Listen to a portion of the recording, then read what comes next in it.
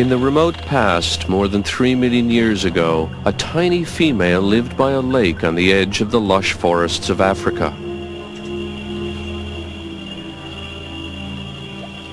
She was part ape, part human.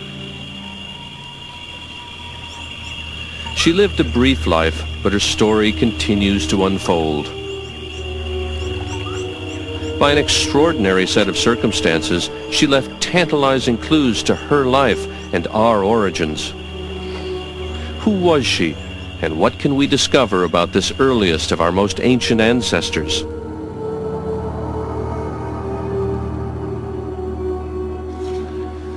We know she existed because we found these, her fossilized bones, in the very spot where she died all those years ago. Fossils like these are so rare that they're even harder to find than diamonds. But they're the key to understanding our origins, knowing who our ancestors were and how they lived. I can make a good guess about how our earliest ancestor might have been preserved millions of years ago.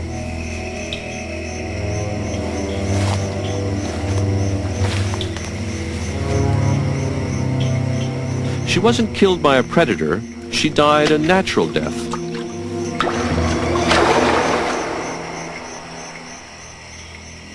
Undiscovered by scavengers, her body simply sank into the soft sediments of the lake.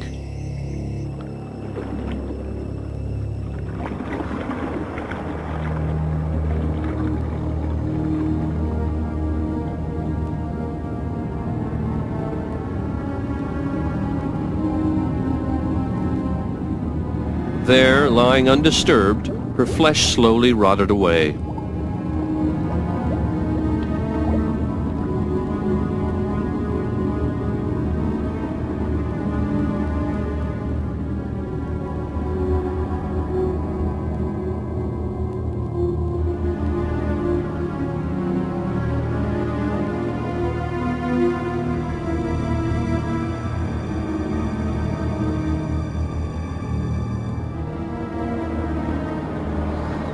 Sand and gravel washed in by heavy rains gradually covered the bones.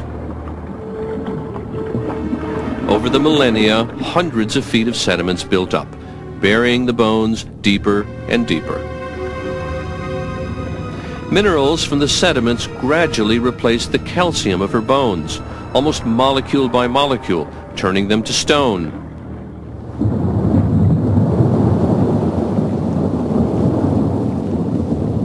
Over the next few million years, she remained buried. But the movement of the Earth's crust, continuing to enlarge the Great Rift, brought her ancient grave closer to the surface. There she lay until rains cut down through the earth, and one heavy storm brought her to light again.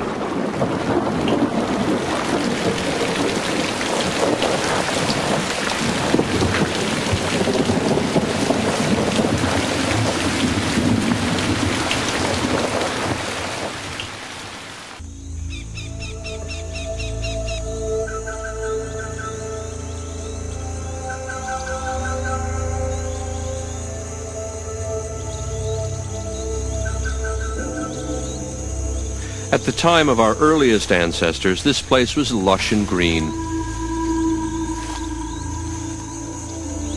Back then, there were rivers and lakes with communities of animals living in and beside the water. Here were the pigs and the elephants whose fossils we found.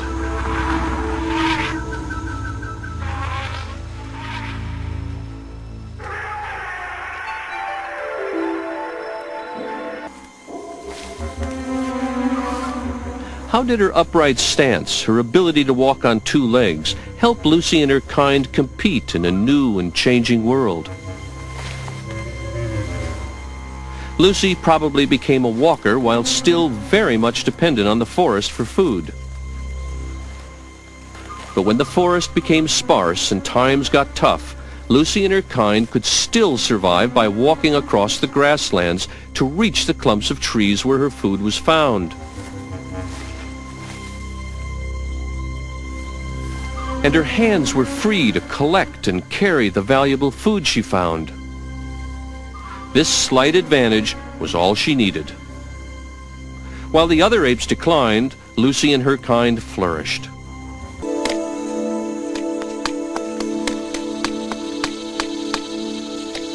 And what about Lucy herself? What did she look like? We know from the teeth, the jaw, and now the skull fragments we found that Lucy had an ape-like face with a brain just a little larger than a chimp's.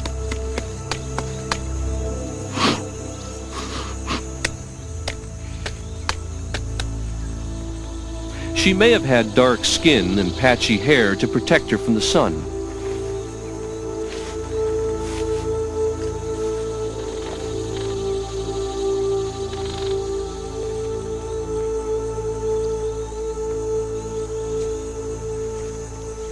Walking upright freed her hands to develop a more precise grip than other apes, more like our own.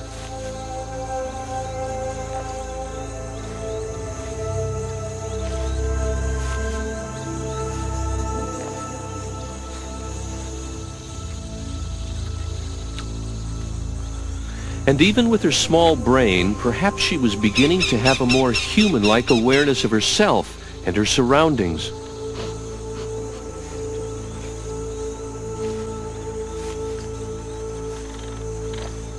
Lucy and her kind must have been extraordinary creatures. We know that they persisted as a species virtually unchanged for over 1 million years. That's 10 times as long as we ourselves have been around.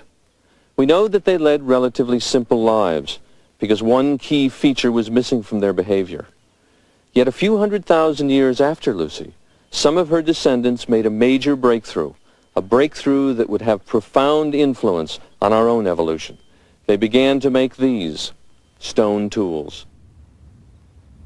Who made these tools and why? They are a clue to the next chapter in the search for human origins.